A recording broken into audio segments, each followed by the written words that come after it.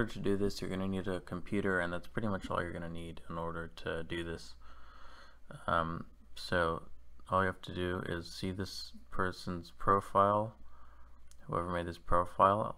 I want to enlarge their photo, see what their whole photo looks like. It seems like it's a SpongeBob. So I'm going to highlight their profile name. I'm going to copy it, copy their username, their YouTube username, paste it into the YouTube search bar, press search. If you don't find it right away, you might want to press filter and then go to channel. But this happens to be here right away. So I'm going to right click it and then click open image in new tab, and then here it is. So and then if I want to enlarge it, I just go over there, top right corner, and plus the plus symbol a few times.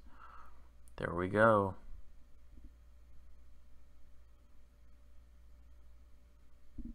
There we go. Again, you want to press filter and then go to channel if you don't find the channel right away. Thank you so much for watching. I hope you found the video useful. Please don't forget to subscribe.